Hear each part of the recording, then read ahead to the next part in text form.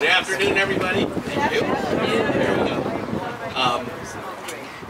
Thank you for coming here. I am Paul Bockelman. I'm the town manager. A beautiful day.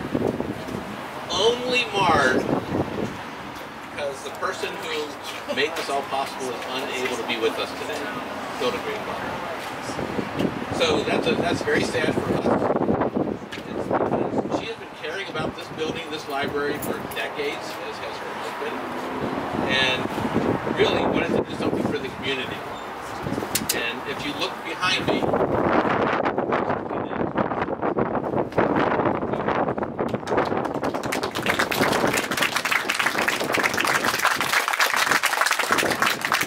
Hilda and her family made the generous donation to make this building available for all, to expand it so there's a community room, and to make it accessible for everyone, make it ADA accessible. Today, we'll be officially cutting the ribbon on this spectacular addition and renovation to this historic, iconic North Amherst Library. And it's just, I don't know, I look at it every day when I go by, it's just gorgeous. Boone Riddle, you did a great job.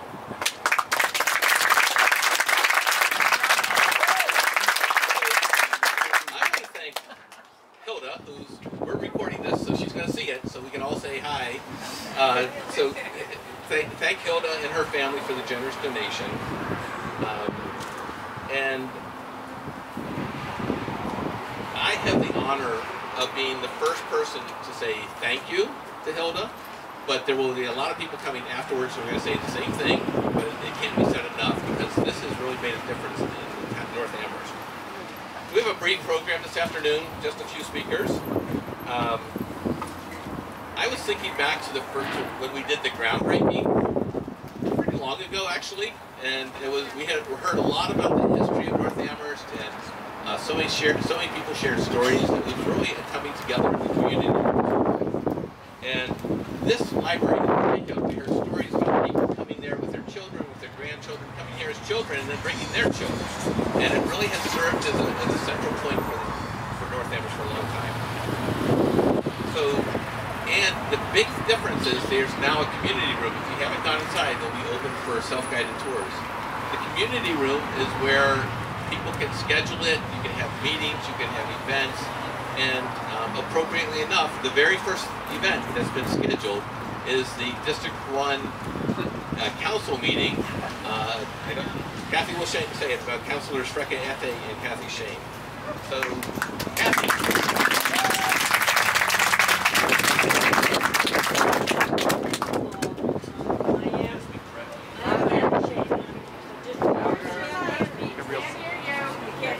Get real close. Even louder? Better. Now you can hear me? Okay. This is I was a Cox at one point, so I use my Cox voice. I'm Kathy Shane. I am a District 1 counselor, which this is this area. But I'm here today as a long-time user of the library. And we have librarians that are beloved by our children and my mother, who knew them well. We just sit here, and Maggie is here, Val is here, and I don't know whether Cindy is here. I know Cindy said she was going to come, Cindy Ainsworth. But, okay, great. Hi, Cindy and Dick, both here. That's fabulous. Because what this used to be, and it will continue to be, the bus route often ended right up here, and my kids would just come here until their parents were at River Lake. And they would sit and chat and read books. And if you can come here any day, it's open and see children in the children's room. So it's just been such a pleasure for us to have it be expanded the way it is. And as Mo just said, one of the meetings is going to be on May 19th at 3:30 in the afternoons to Sunday with a District 1 Councilor meeting. We had no public space in North Amherst to meet, and we now have an absolutely gorgeous space to meet, so if you haven't seen it. I want to say one other word before introducing Hilda's son Joel to say a few words. There are pictures inside brought to us by Mary Haskins, whose great-grandfather built the North Amherst Library, and she brought us pictures of what this whole area looked like early on, and they're sitting there for us to see. So it is really such a tie over time to be able to now see what we have, and it's a treasure. So those are my remarks. And Joel, I'd like to Joel Greenbaum to come up and just say a few words for us, because what your family has given to us is a gift that's going to last well beyond me and our grandchildren. Thank you so much.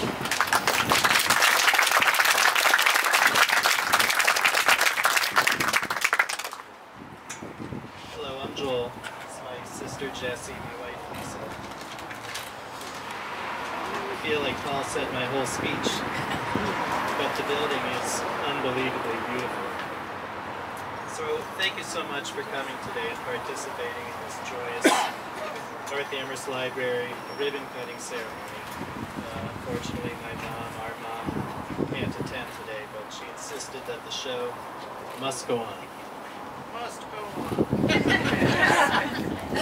In Judaism, we follow a principle called tikkun olam, repair the world, or in our case today, giving back to our community. This is an ideology that our parents have been practicing our entire life. They were always generous with their resources and with their time.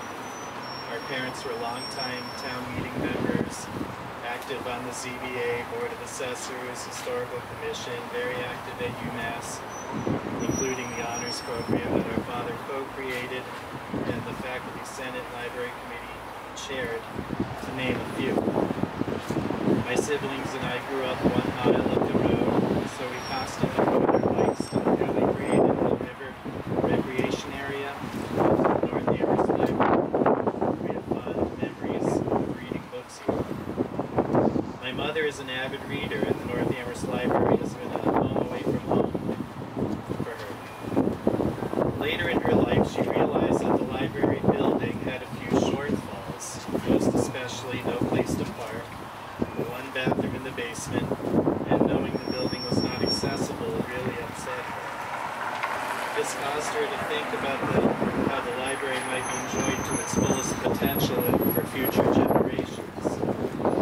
After much thought, our mom told us one day that she wished to design and build an addition on the North Amherst Library that would both resolve all its issues while at the same time making it an attractive site for the community to read and congregate.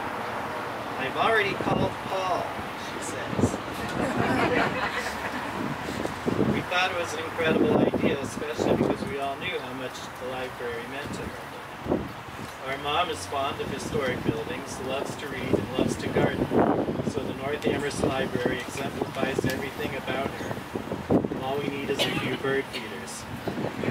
So in conclusion, we would like to thank Paul Bockelman, the town of Amherst, Kuhn Riddle, and Wright Builders for bringing our mom's vision to life. Thank you.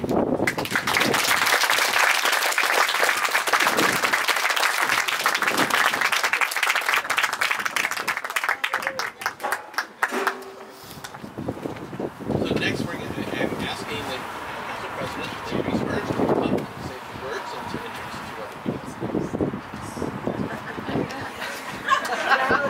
I think I can get to the mic. Thanks, Paul. First, I want to start by thanking a family that has given so much to this community. We really have to say, Hilda, the whole family. You've been on many committees, as you mentioned. You've been both part of the university and a part of the community. And this beautiful gift that you have given North Amherst is just amazing to all of us. Thank you so much.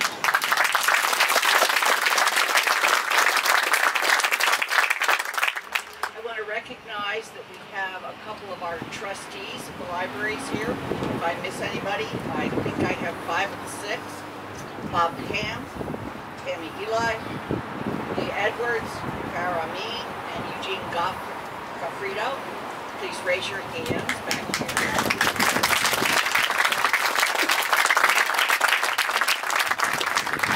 And also we have several counselors here. From District 1, you've already met Kathy Shane, and unfortunately, Frank Aguita will not be able to be with us because he has a job that he has to pay attention to. In addition to Andy Steinberg, who's at large but lives right down the road here. Jennifer Taub, a friend of Frida's, as well as many other people. And also, did I miss anybody else? No. All right, thank you. I want to make sure, before I recognize our next speaker, which is Representative Mindy Dunn, that I just tell you, while Hilda spent some time talking to Paul about this, whenever she couldn't get Paul's attention, she texted me. And then I would have to text Paul and say, Paul, Frida needs to speak to you. Now, for those of you that know Frida, that know Hilda, absolutely know that this would be her. She would make sure that she had our attention. So, Hilda, we wish you well. I do have a corsage here for her, and I'm going to give it to Joel, or I'll take it to her. That's okay. So, with that, I'd like to introduce Mindy Dunn, but by saying that, I want to introduce somebody to you that has served our community so well in so many different capacities. First, as the executive director of the Survival Center down the street, but then becoming state rep.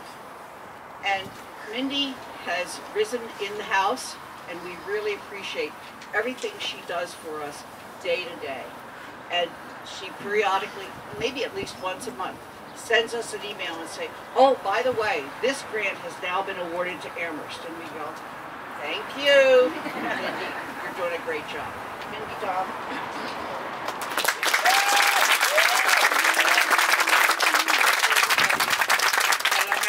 Thank you to the town of Amherst for writing those grants and submitting them. It's such a joy to be here. Hi, Hilda. Thank you so much. Wish you were here. You are a model of a person who not only talks the talk, but walks the walk. And I think for all of us, you're just a complete role model for getting things done. And if we needed a reminder, we've got one in the North Amherst Library.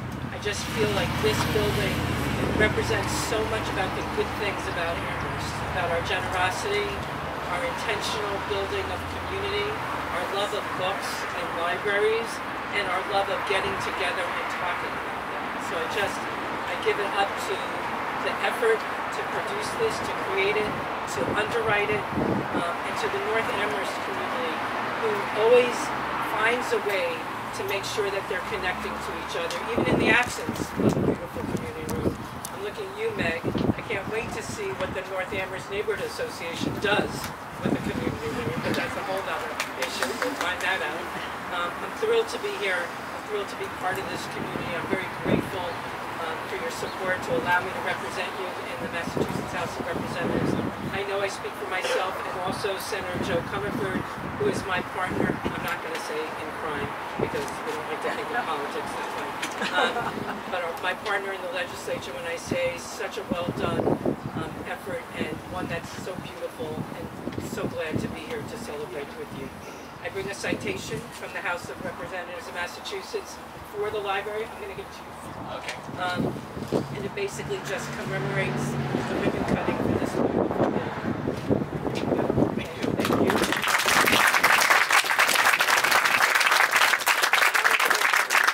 I was able to visit the library on the day that it opened because I just wanted to see the busyness that might have already happened. Some of you were here that day, and I was just so blown away, and it was so emotional to see how well it was already being used, like open, like vertical.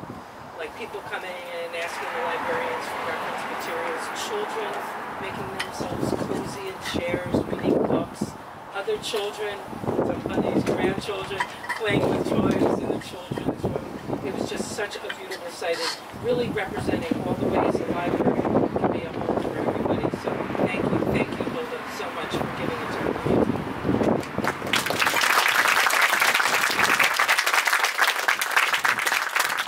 Thank you, Mindy. Boy, there's a lot of people here. Just so you know, Hilda, a lot of people here.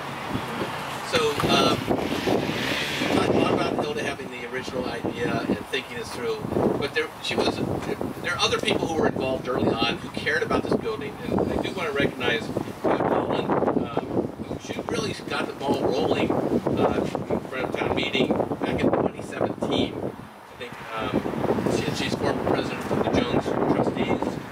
Molly Turner, who has been advocating for the North Amherst Library for many years, also a former member of the Jones Trustees. I think, but from my perspective, Hilda was most persistent and never let up and really wanted to see this project happen, and she did. The thing that she always talked about was wanting to make sure that the librarians who worked here, it's a building, but it's also about the librarians. And the North Amherst Library is such a home to so many people, but when people think about the library, they think about the librarians. So we do want to thank all the librarians who were able to make time to come here today, so thank you very much.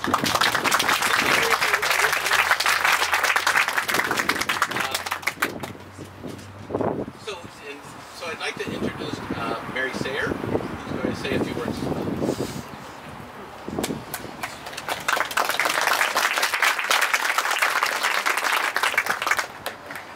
I've never spoken in a mic like this before, so can you hear me? Yes. Yeah.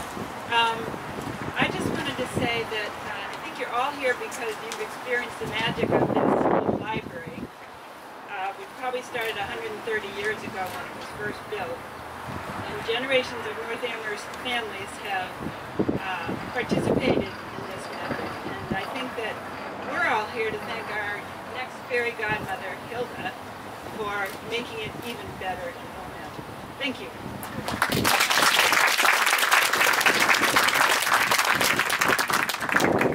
One of the things we went to talk about was it's the building, it's the people, but it's also the grounds. And the area, we did a lot of work on it to get the grounds looking, but what has really been the thing that people see most often is the garden in front. And it has always been maintained by volunteers, and sometimes with help from the town DPW and Alan Snow. But we want to really mention the work, time, and investment into the garden that Nancy D'Amato had put in. She single-handedly created, maintained, and did more for the garden than anyone. It's a special place for relaxation and enjoyment, and we want to thank Nancy and Donna, who has taken on that garden committee, has taken on helping to maintain it. So, and they're looking for volunteers. If someone has a green thumb and wants to help out, talk to Donna, which is the District 1 Neighborhood Association. Don't be shy.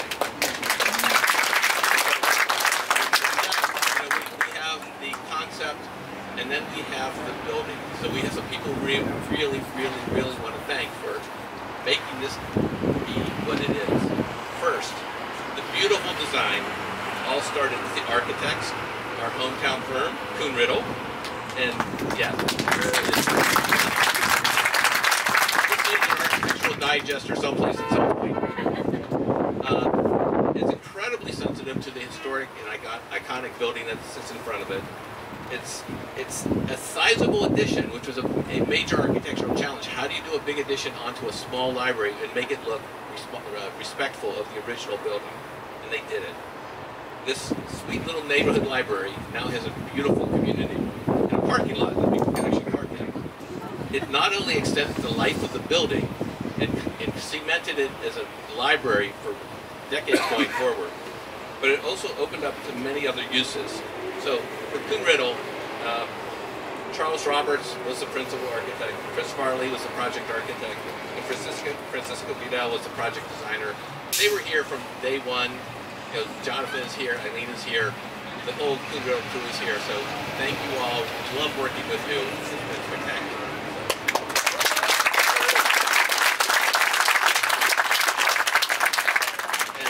They also bring interior designers into the mix. It's just top shelf organization. And then we had, this was in many ways our dream team, right? We had Kuhn Riddle, and then we had Wright Builders, who were the construction who built it. So when you have a good design, it only moves from paper to the digital design, bricks and mortars, wood, shingles, if you've got people who know what they're doing. The credit for this building is, it's a very high-profile building because it sits on the nexus of two major roads, is Wright Builders. And they took this on while we were still going through the pandemic, and they sweat the details like nobody business.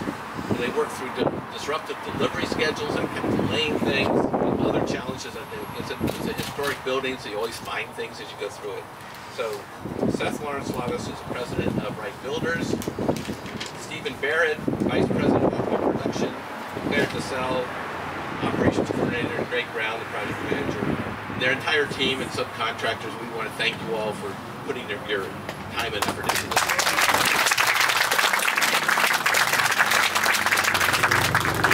And who was watching over it on a day-to-day basis and making sure it all came out right?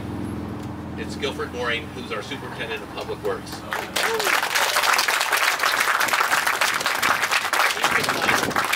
with all the other jobs that he has, he became our owner's project manager for this project. He's a professional engineer, which we all know, and he was able to work with the designers and with the builders to bring this project through multiple challenges to where we are today. So thank you, Guilford, for that. So now that the building is open, we have the keys. We've turned them over to our facilities manager, Jeremiah LaPlante. He's the one who's out here doing the spreading the mulch and all that stuff the last week or so. So Jeremiah, thank you so much for everything you're doing.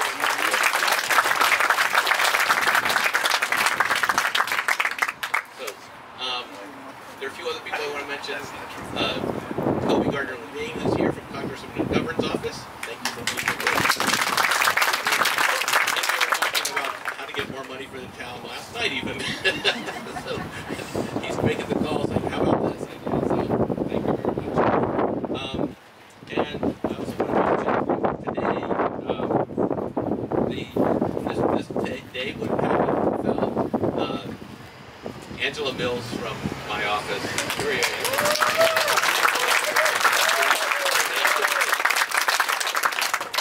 She never wants to be recognized, but she deserves to be recognized. So, and then also appreciate the police department. Our new chief, Captain King, is here. Chief King is here. And our traffic responders are here helping with traffic and helping people get across this busy road. So thank you to the Crest Department for being here. And our new director there, Emil, where are you, Emil? There. And Liddy Dumack, our assistant town manager. So, you know, this is a great day. We thank the Greenbaum family and Hilda in particular for making this a reality. So I encourage you, we have refreshments and courtesy of Dona, and would like you to enjoy, take a tour of the library, just enjoy, talk to the architects, talk to folks, and don't get sunburned. Thank you all for being here.